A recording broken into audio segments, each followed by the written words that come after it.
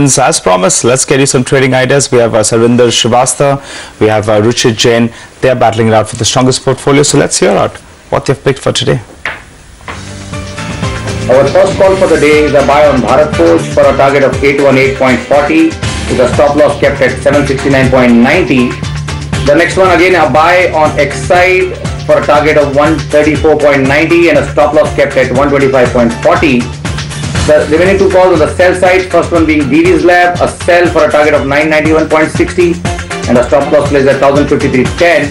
And the last one is a sell on Havels for a target of 280.60 and a stop loss kept at 296.10. The first call is a buy call in Hindalco with stop loss placed below 66.25 and target of 78. The second call is a buy call in Amaraja Batteries with stop loss below 840 and target of 912. The third call is a buy call in Siemens with stop loss below 990 and target of 1127.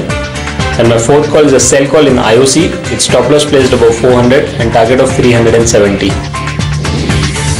My first call is buy call in Sun TV at the rate 350, place a stop loss at 342 and look for the target of around 370.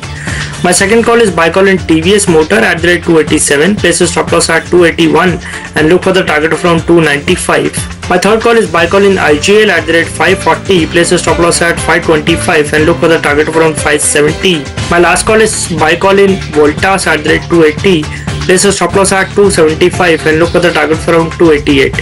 Okay, then things not looking too good. SGX Nifty indicating a % downtick. So let's wrap up on Power Breakfast. But Bazaar Morning Call will take all the action forward. Stay tuned.